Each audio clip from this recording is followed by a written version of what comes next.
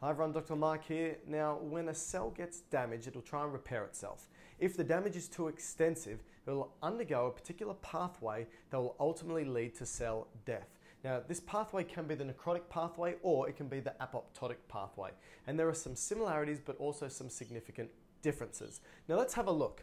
Firstly, if we begin with a normal cell, and let's say the cell is now damaged. This damage could be oxidative damage, it could be direct injury, it could be chemical damage, it could be multiple different types of damage. And what happens is once it's damaged beyond the repair process, so for example, necrotic cells, actually, if they're damaged not too significantly, it can start to repair itself. Apoptotic cells cannot.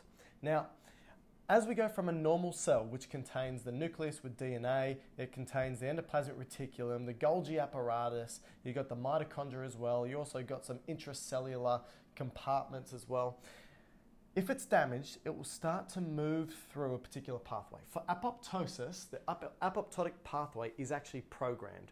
It's a programmed cell death, which means cells, after a certain amount of time or due to certain types of damage, are actually programmed to go down this specific process that results in cell death.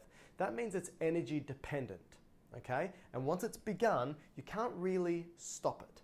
So that's apoptosis. For necrosis, it's not energy dependent. It doesn't usually happen to a single cell like it happens here for apoptosis, but can happen to a group of cells together.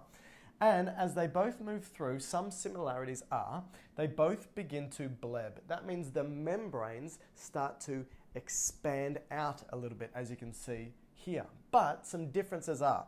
For the necrotic pathway, the organelles, being the mitochondria, for example, and the smooth endoplasmic reticulum, they begin to swell up. For the apoptotic pathway, the organelles actually begin to shrink, and the DNA within the nucleus becomes fragmented and condenses as well. This doesn't happen for the necrotic pathway.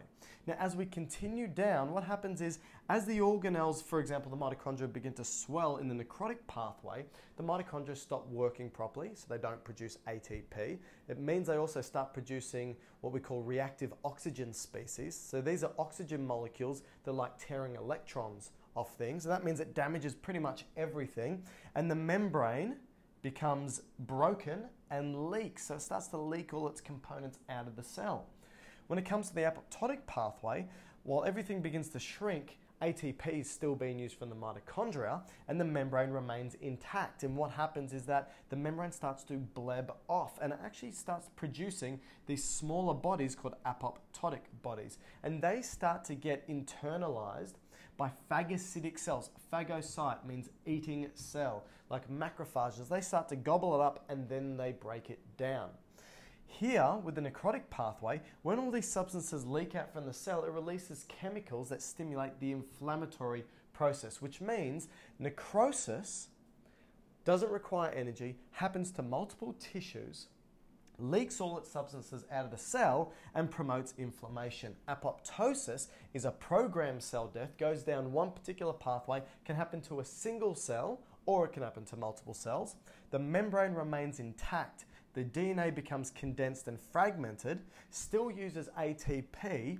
The membrane blebs off and produces apoptotic bodies that then becomes phagocytosed and broken down. No inflammation occurs. So these are the major differences between apoptosis and necrosis.